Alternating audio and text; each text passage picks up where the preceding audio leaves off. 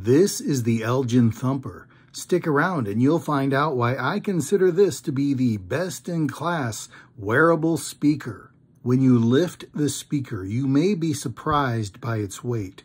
It is made with ballistic-grade impact-resistant plastic, and there's got to be a decent-sized battery in here as well. On both sides, you will find textured rubber grips to make it more grippy. The Thumper has a flat bottom. You can stand this upright on a surface and it will not tip over, providing the surface is steady. For mounting options, you could use this clip to attach it to your clothing or some other kind of strap. You also get two of these magnets that attach firmly to the Thumper's clip. Why would you want a magnet clip? You can attach the Thumper through your clothing.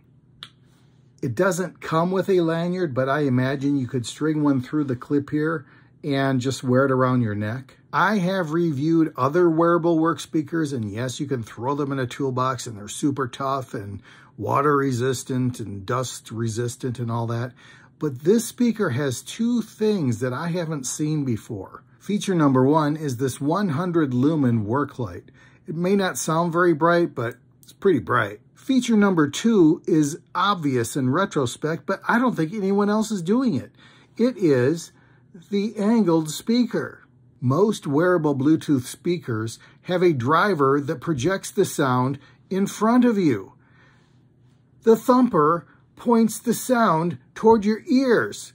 Seems obvious, and it makes a huge difference. With a name like the Thumper, it's got to have a lot of bass, right?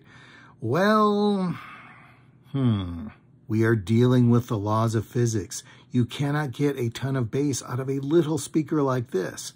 You can get a satisfying amount of bass, but you have to keep the speaker at moderate volumes.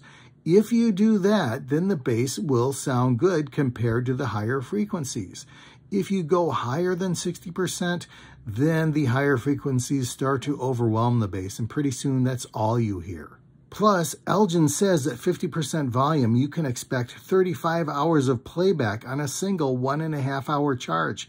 You could skip charging for a day or three. The Elgin Thumper does support TWS mode, true wireless stereo, so you could wirelessly connect a pair of these, one on each side of your head, for a true left and right channel stereo experience.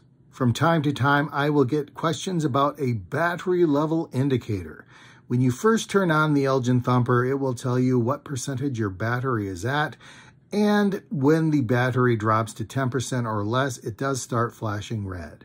I don't know if this is unique to the Elgin Thumper or if it's common to all Bluetooth speakers, but they specifically tell you do not store or use the Elgin Thumper in hot environments of 105 degrees Fahrenheit or greater. What do you think? Is this the best wearable work speaker you've ever seen? I think so, and I'm going to give it a 5 out of 5 star rating. Thanks for stopping by.